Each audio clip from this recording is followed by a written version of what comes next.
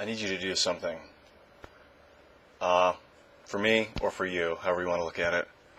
The next time you're in a shower, and I suggest you do take a shower, use less water, a little bit.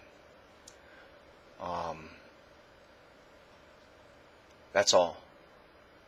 Actually, next time you use the sink, use a little bit less water.